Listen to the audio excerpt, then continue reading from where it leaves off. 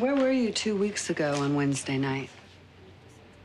Why are you asking me questions without my attorney? I can ask. You don't have to answer. But it makes me wonder what else you're hiding. Where were you, Mr. Warner? 2 weeks ago, I was watching my wife have dinner with her ex-boyfriend, Shane Campbell. Did you have an open marriage? Of course not. Shane has a high-tech security firm. Kate said he just needed legal advice. There are plenty of good lawyers in this town. Nothing happened, Detective. I trust my wife.